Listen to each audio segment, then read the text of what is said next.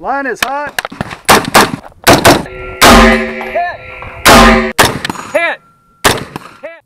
Today we're going to take a look at the Jericho from IWI. This is the Jericho 941. This is the famous pistol carried by Spike Spiegel, though his, in most of the media I've seen, has a slide-mounted safety, whereas this one has a frame-mounted safety. This pistol is a very overbuilt and robust piece of equipment. Coming from a Glock 19, you know, it's really such a step up in quality of manufacture that it's hard to go back. I keep shooting the Glock 19 because that's what I'm familiar with, and this is not my pistol, but dang, I do want one for my own. As you can see, the lines are clean, the slide is very well melted into that frame, and it has a fairly low bore axis as well. It's just a beautiful piece of equipment and all steel. It weighs 2.4 pounds. When we compare for a fixed point of comparison, a G19, this weighs 1.38 pounds empty, both of them empty. So we've got a little bit of heft here for this solid steel frame. Overall impression of the pistol is that the fit and finish right out of the box is incredibly nice. The reciprocation of the slide is incredibly smooth. It is just a buttery feeling with the breech dropping here. This is just so smooth to this point, and then we overcome a little bit more of resistance, and it's such a smooth slide on this weapon. And you can see the fit and finish is fantastic. The parkerizing is just beautiful in general. Now I've got a lot of oil on this gun, so of course you're going to see a little bit of maybe some fingerprints here and there, but really out of the box, it's a beautiful piece of equipment. Hard plastic grips. I wish this was a rubber. That would give you a lot more purchase on this grip. I find that the Glock's grip has, with all the texture, can really bite into the hand more and really keeps you fixed on that gun, especially as you start to get those striations on the hand from your grip. It really does a good job. Even though this isn't the most recent gen of the Glock 19, I do like the fact that I do have something here to lock my grip in. The Jericho, not so much. We've got a little bit of striations here in the front and the back strap, but that's about it. Trigger-wise, this is a double-action, single-action pistol with no decocker. So we can't decock on a live round and drop the hammer. The only way to drop the hammer on this pistol, show clear real quick, clear. The only way to drop the hammer on this pistol, should you want to carry with the round in the chamber on double action mode, is to physically hold the hammer while you fire the pistol. That seems a little dangerous. I think if you're going to carry this pistol or you want to set this up for a defensive shooting, you're probably going to be carrying in condition 1 with the safety on. There's really not a good way to drop that hammer. The trigger pull itself, though, is very nice. You have a short wall. There's your wall there. And a nice rolling brake, very light, very, very smooth. And when we have a cycling of the action, a fairly crisp reset. There. Maybe about a third less distance for the reset than the G19, maybe. It's definitely not as a positive a reset as our G19. G19's reset is just really aggressive. Check weapon. Chamber's clear. With that very clacky, very distinct, and very positive reset. Clank. See that? Let's do it again. Clank. Alright. Versus the Jericho. A little more subtle, but you can definitely feel it. Shorter. And when we reset right there, we just are given that extra silky smooth trigger pull right off the bat again in that single action stage. Boom. The trigger is far lighter, and I think in single action this is far superior to the Glock's trigger by every metric.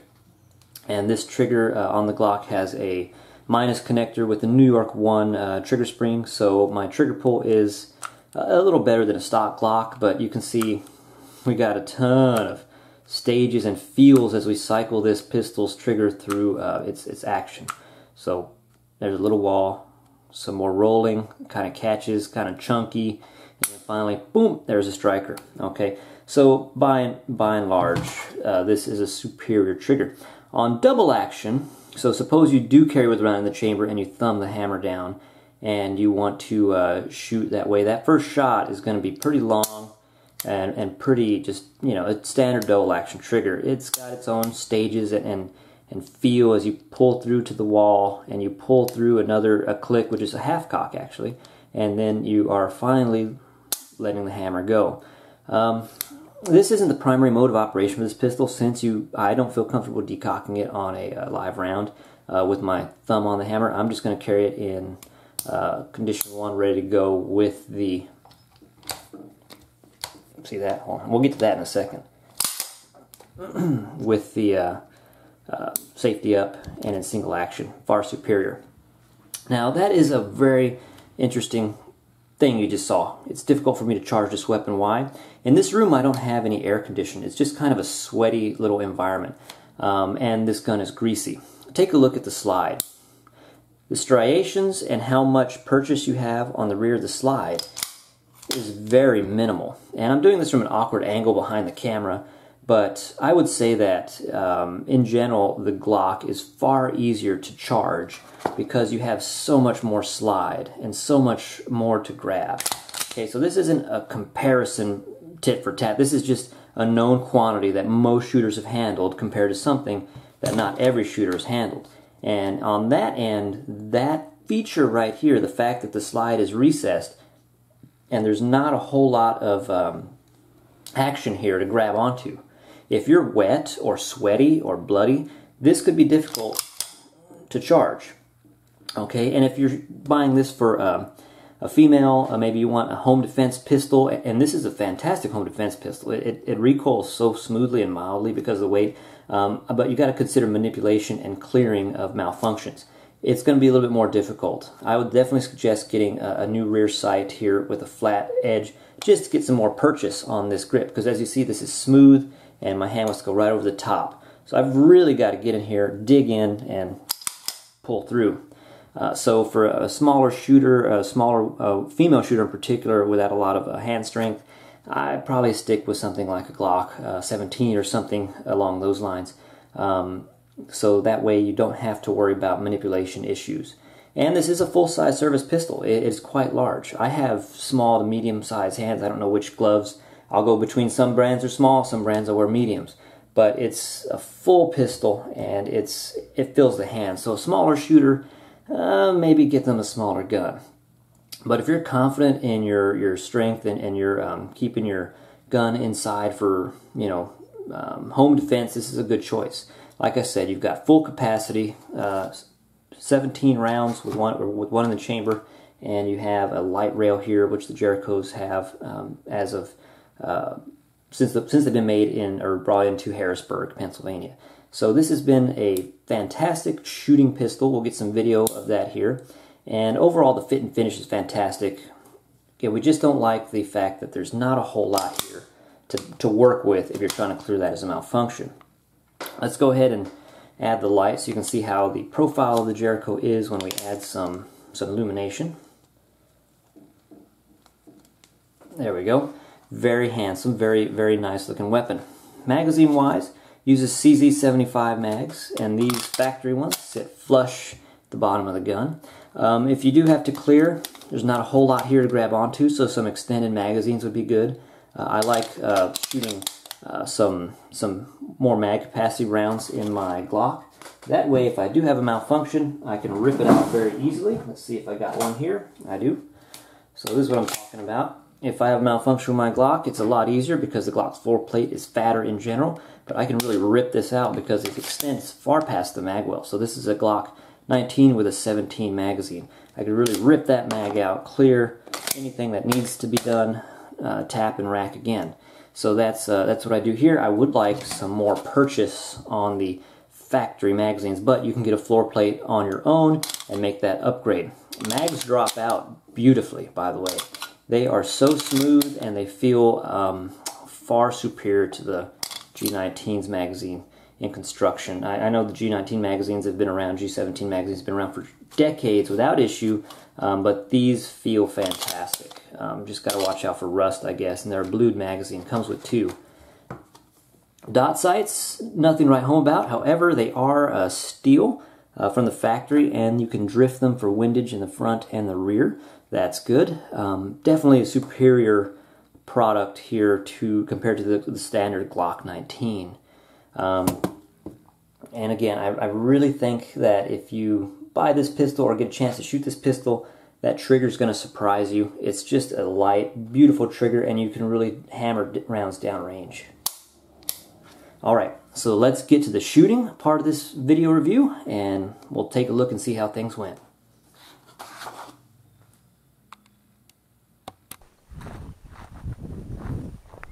I stepped out with the Jericho on a beautiful sunny Sunday afternoon.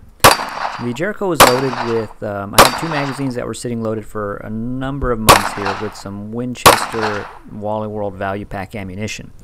I don't find that that's the best quality of ammunition. As you see, I had a failure to feed, and I'll have another one here in a minute. But in general, it functioned with this ammunition. What I think about the Jericho, and having tested it with multiple sources of ammo over the months prior to the video, I think it likes hot NATO loads. It probably loves good self-defense loads, and anything that's too weak, it's going to have a hard time cycling that heavy steel slide. Same issue I had with some weakly loaded ammo in my G17, which I no longer own. I don't have a G17 anymore. Functioned just fine, that same ammo, in my G19. So, you know, perhaps a little bit of wear-in has to do with it, and perhaps a little bit of the weight of the slide has to do with it, but some ammo guns just don't like. And for WW Wally World Value Pack ammunition, yeah, I'm probably going to stay away from it. What I did want to test, though, was the steel-cased ammunition. It's important that we have a gun that runs with good steel-cased ammunition. You got to practice. If you're not a reloader, the best way to put in some practice time was with some steel ammunition. So this was some Monarch Academy brand steel ammunition, steel case, and this is, I believe, from Barnaul. I had good success with this ammunition. The gun liked it. It must be a little bit hotter loading than the Wally World Value Pack, and the Jericho had no issues cycling it. Sorry for the camera, it started to dip down a bit so we can't see the target as easily, but no malfunctions with this ammunition.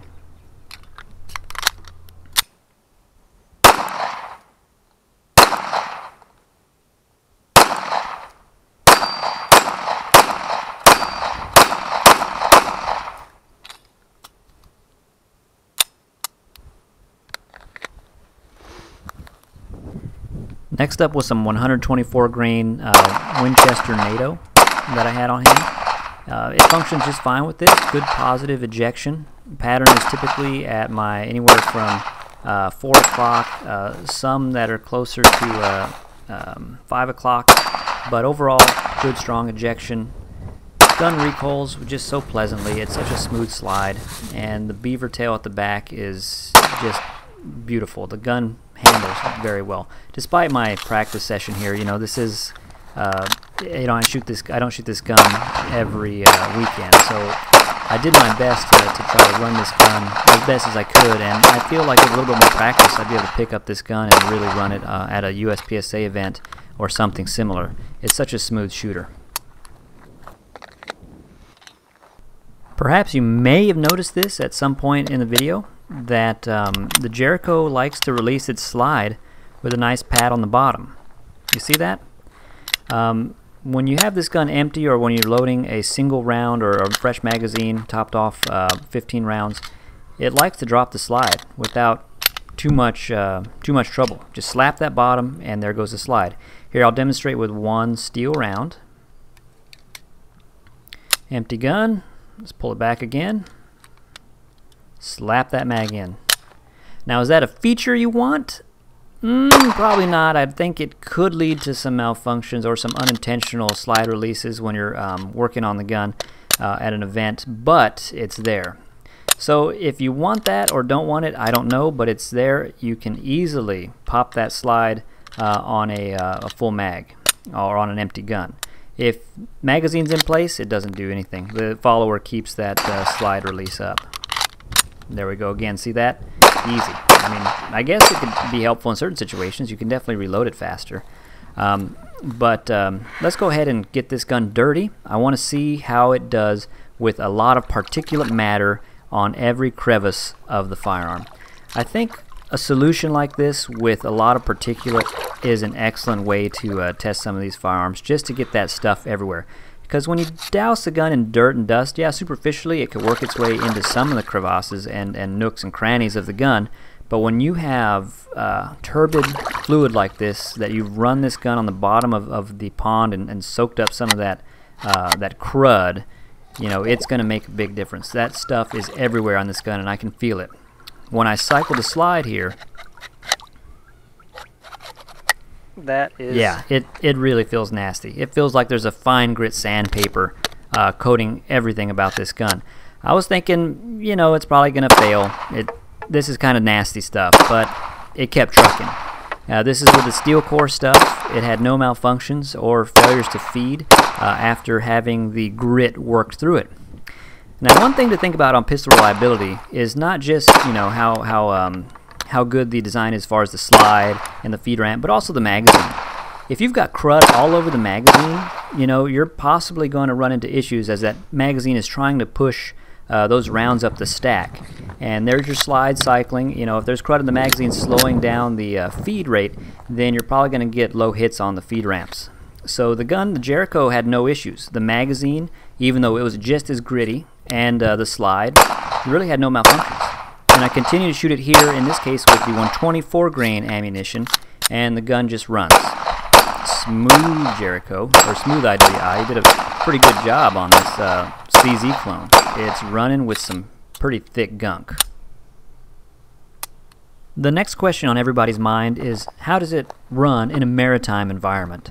Obviously, if you're operating from a fishing trawler, or perhaps you have this on your hip in a kayak, it might pique your curiosity to know if it can shoot underwater. Well, let's try it. 1, 2, 3, 4, 5. 5 rounds, no issues. And you know, the drink is going to slow the slide down a little bit. I mean, it's obviously quite a bit thicker than the atmosphere that water is, you know. So I'm surprised that it cycled without any issues. Pretty neat. Kind of useless, yeah. But hey, this is a review. We're having fun. We're on YouTube. And let's review this pistol. The final step here was just to burn all my 124 grain rounds. The slide is still dirty, it's still gritty, it doesn't feel very nice. It needs to go home and have a WD-40 bath, I realize that. But we still have strong ejection. We have the last round, or excuse me, the magazine hold open on the last round, and everything's running fine.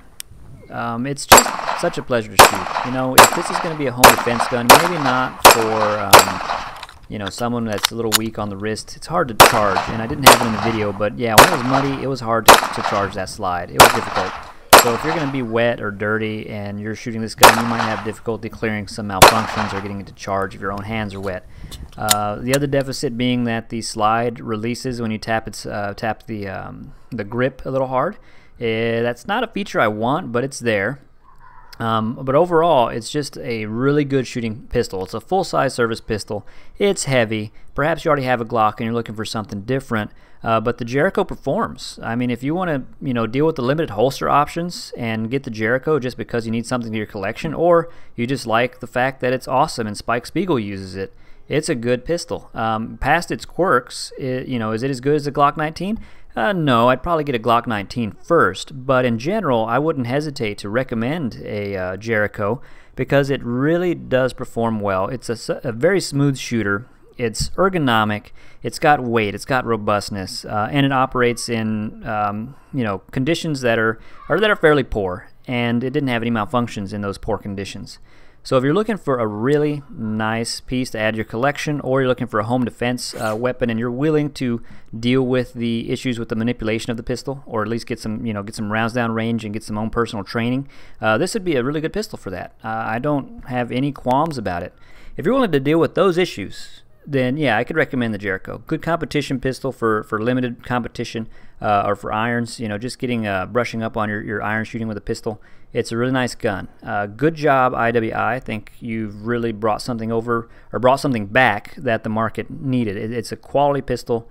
Retails for around $4.99 if I recall, and yeah, I'd give it my recommendation, my limited recommendation. Deal with the issues, know what you're buying, and enjoy the pistol.